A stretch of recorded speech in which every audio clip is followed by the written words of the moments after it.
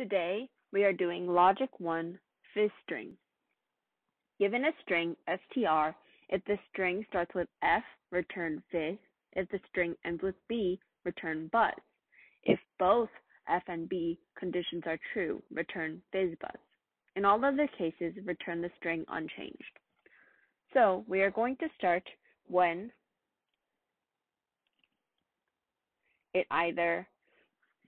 it both starts with f and ends with b. So str dot starts with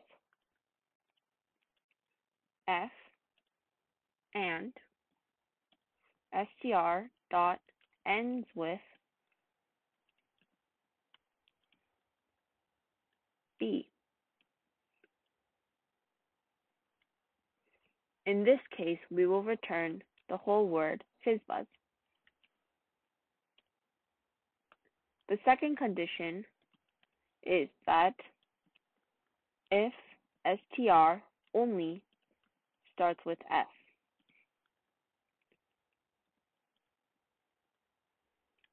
In this case, we will return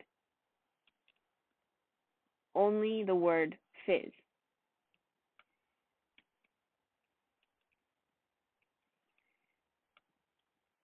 The third case is if str only ends with b. In this case, we will return only buzz. The last case is if none of these cases are true, and in this case, we only return str unchanged.